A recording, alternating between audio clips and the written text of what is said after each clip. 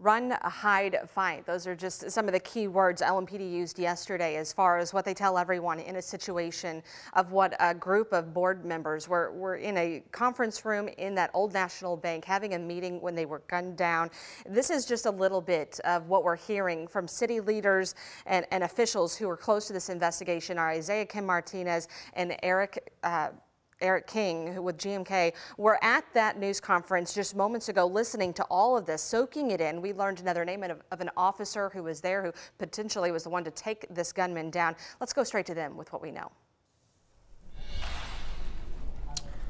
Well, Brooke, let's start with some of that need-to-know information that you referenced there. First of all, we do know, as far as the numbers in the hospital, that there are currently 4 people still in the hospital, 2 in the ICU, including the one officer, Right. Officer Wilt, Nicholas Wilt in this case, who is recovering from brain surgery. We know that he was hit with a bullet to his head. From an AR-15. From an AR-15. We did confirm the weapon used in this situation, a rifle specifically in this case, as well as we also heard from U of L Health talking about just the amount of resources they needed. 170 units of blood, receiving help from the American Red Cross all day. We understand trauma, anything with regards to trauma related surgeries require the most blood. So those are some of the facts we know right now, Eric, but obviously we know a little bit more when it comes to details of what officers were involved as well. Right, so when we talk about Officer Galloway, we know he was a training officer for Officer Wilt, who is in critical condition right now. And we've also learned that he was the person that ultimately killed the shooter and neutralized the threat. He was also grazed by a bullet, as we learned today as well. Now, going back to what you were saying about blood, we're putting this kind of at the top of what we talk about because of its importance. There's so much so many questions out there about how can I help? Right. And one thing that I thought was notable about when the Red Cross was talking and when Dr. Smith was talking about the need for blood donations, they said the blood that is already in-house is what actually saves lives. And that's what was life-saving for so many people yesterday. Sure. So that's why they're continually pressing the notion that giving blood every day is important. They need supplies every day because it's what they have on hand that actually saves lives. Now, we can talk more about the suspect as well. They were able to offer some new information about him. We know that the assault rifle that was used in the attack yesterday was purchased legally on April the 4th here in Louisville from a... she described it as a local dealership. I'm assuming she just means a gun shop in the metro area.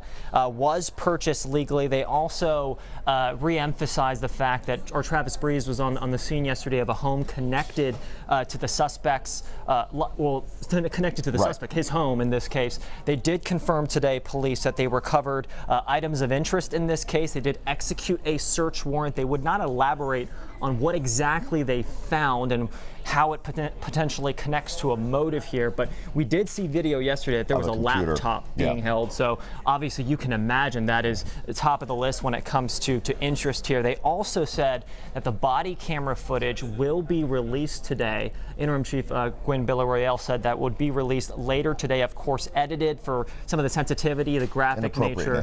Of course. So there's two sides of this. Normally body camera footage is not just for any time an officer's hit, but anytime an officer fires their weapon and hits another person. So these are two separate kind of instances of footage that they're getting out. And they're investigating this from two different sides. They're investigating this on an internal basis, which is going to be done similar to a homicide investigation. In fact, it is going to be a homicide investigation. That's for the actual shooting that took place inside the bank.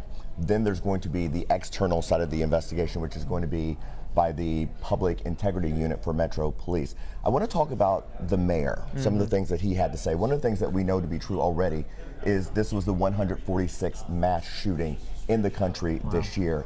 Mayor Greenberg was pointing out that 40 people have been shot to death in this city this year alone, calling it beyond horrific, beyond what we can and will accept. So he had some suggestions. He talked about what his administration has done, but he also says we have to look to the state legislature to change some laws to give Louisville the autonomy to address its unique gun epidemic and also be able to get these guns off the streets and stop them from being auctioned off. We're actually going to hear from Mayor Greenberg in just a little bit. We'll get back to that here. His urgency, not just for the state legislature, but from Congress as well. Brooke.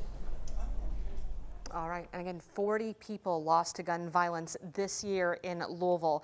And that is including the man, as we mentioned, outside of JCTC, which was an unrelated, separate targeted incident. But 40 people already this year, and we are in April. Well, we are also vividly reminded that one of the first mass shootings in America happened in downtown Louisville 33 years ago. In fact, the term mass shooting wasn't even being used in September of 1989. The surgeries lasted all day, many of them going in until just a few hours ago. The tragedy of Standard Gravure, a printing company attached to the Courier-Journal. 8 workers were killed. 12 were shot and injured. The Louisville mayor at the time, Jerry Abramson, rushed to the scene, helping to rush people to those ambulances. Joseph Westbecker, an employee who was on disability for mental illness, came to that plant and started shooting at 8:30 in the morning with an AK-47 and many other guns in his possession. On the 30th memorial of this shooting in 2019, victim Jackie Miller shared with WHAS11 how there's more to gun violence than the weapons used. Standard Gravure, they haven't learned anything from any of these shootings. All these people know how to do is scream, gun, gun, gun. Well, I want to tell people something. That day I was shot, that gun did not walk in by itself. The Louisville police chief at the time, Richard Dotson, laid out on a table all the confiscated weapons and ammunition recovered. And from then it was clear Westbecker had more firepower and a bigger gun than what police were carrying at the time. All right, a lot more to get to here at noon. We'll be right back.